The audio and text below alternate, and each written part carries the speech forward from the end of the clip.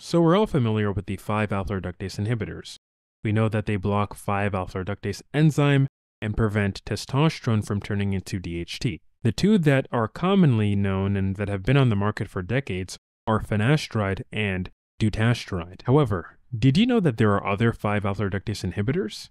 I made a video on Epristeride nearly a year ago and how it's been available for decades in China to treat benign prostatic hyperplasia, also known as BPH. And it's also used off-label for androgenetic alopecia. Well, there are a bunch of 5-alpha reductase inhibitors that never made it to market.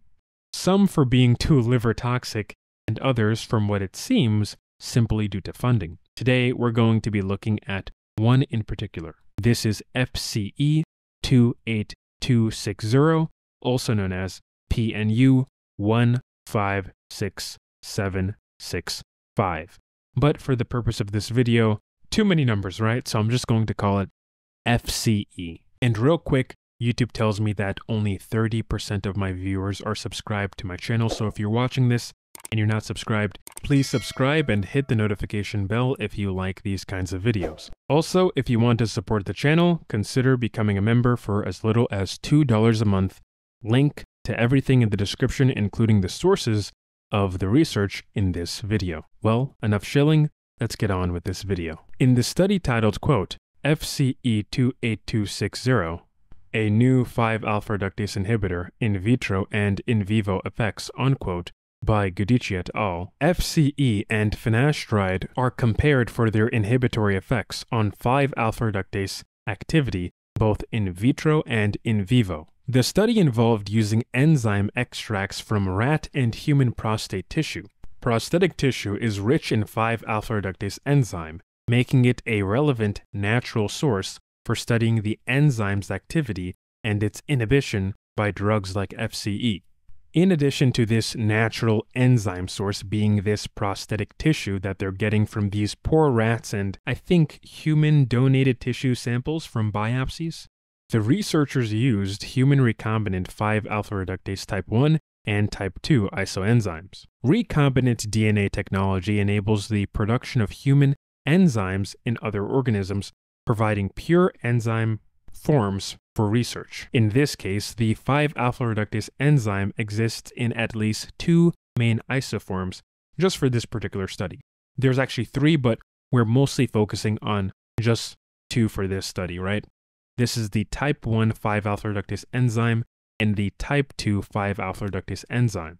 And they differ in their amino acid sequences, regulation, tissue distribution, and also physiological roles. So in some tissues, you have a higher presence of type 2 than type 1, and vice versa. By studying both isoforms, the researchers could assess the drug's inhibitory effects more specifically and determine whether it selectively inhibits one type over the other, or if it's a broad spectrum inhibitor affecting both isoforms equally. So by what measuring stick are we going to use to test the potency or efficacy of FCE versus finasteride? Well, this is where the IC50 value comes in. The IC50 value representing the concentration of a substance required to block a specific biological function or elicit a specific biological function.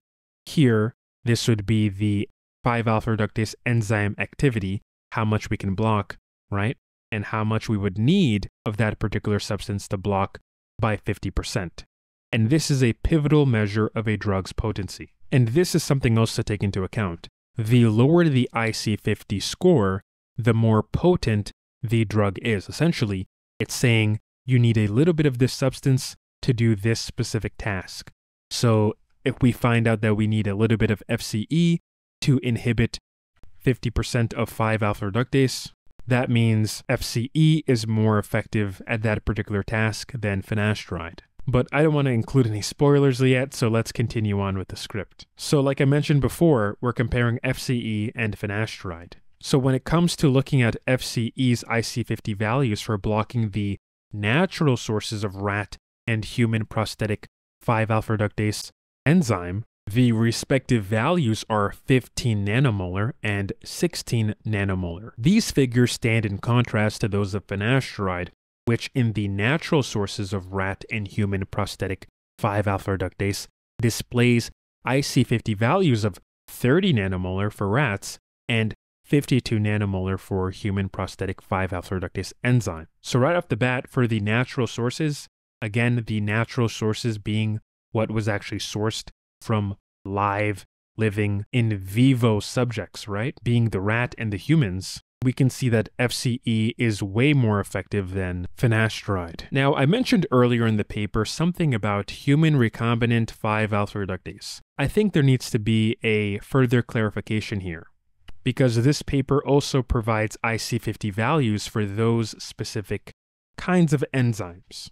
So, in the context of human recombinant, essentially researchers took the DNA from humans that actually produces this enzyme and injected it into some sort of bacteria. The bacteria began to express this genetic sequence and went on to produce this enzyme. And these particular enzymes are the 5-alpha reductase type 1 and the 5-alpha reductase type 2 isoenzymes specific to humans, not rats, but to humans. So now we can get a more clear and specified view at what FCE and finasteride are going to be doing to the human recombinant type 1 5-alpha reductase and the human recombinant type 2 5-alpha reductase enzymes, both produced by this bacteria. And it should be stressed that these are pretty much essentially identical to what would naturally occur in human counterparts.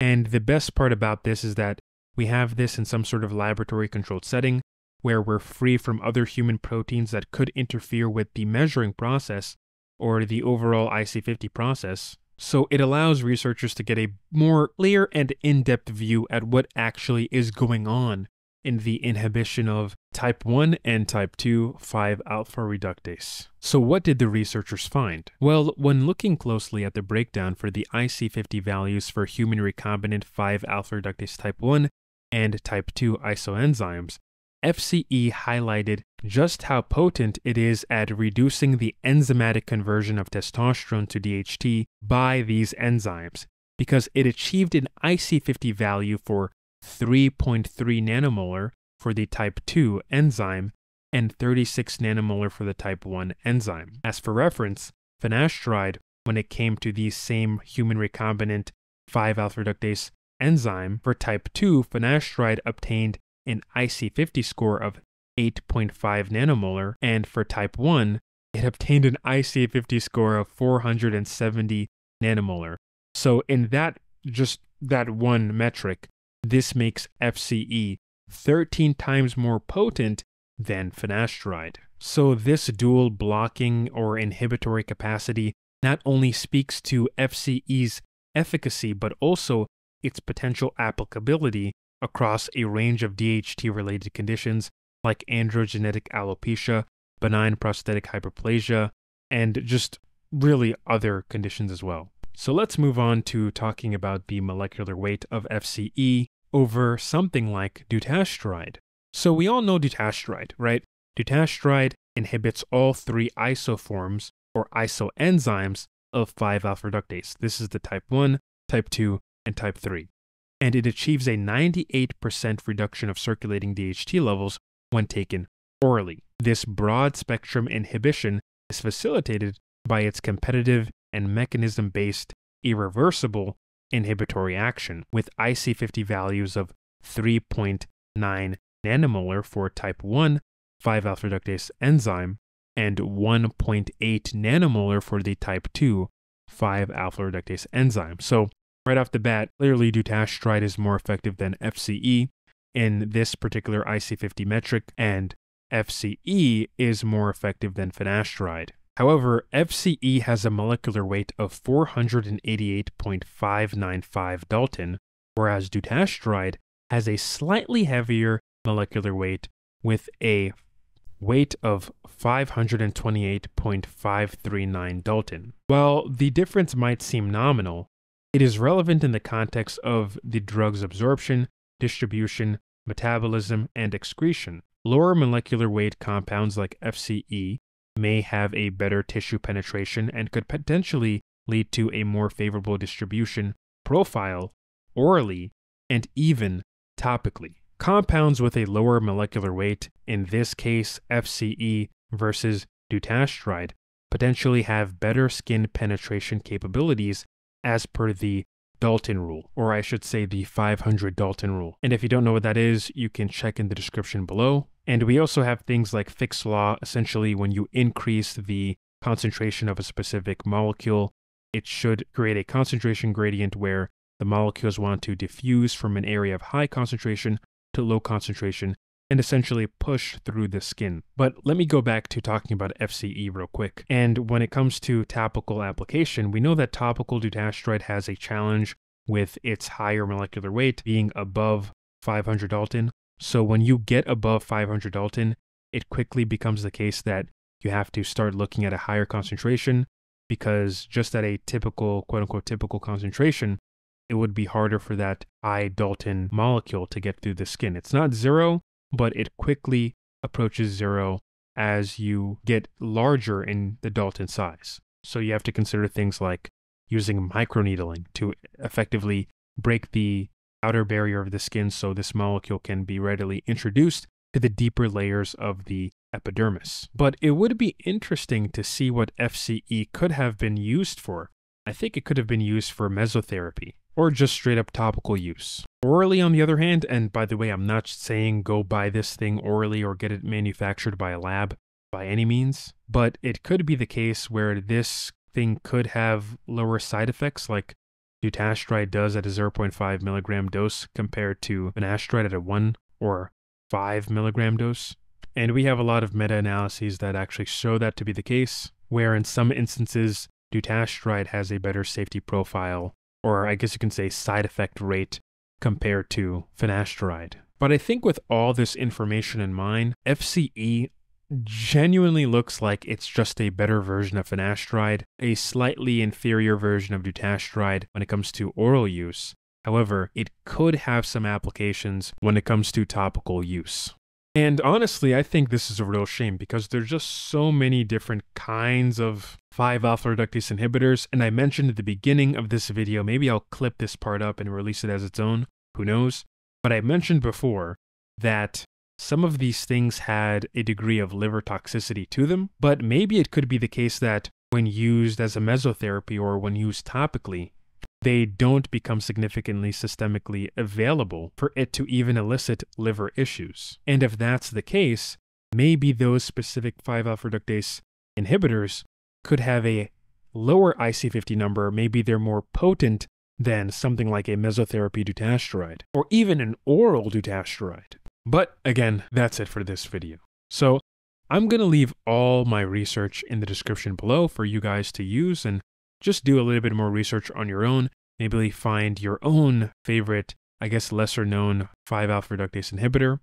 But yeah, thank you for watching this video so much. If you got to the end of this video, comment in the comment section below. Green apples. Yes, green, Green apples. APPLES. Now, I got to get my ass to bed because it's 4:11 a.m. on April 3rd, 2024. And yeah, I've been staying up a bit, but we got to get those videos done. So thanks for watching, and I'll see you in the next one. Peace out.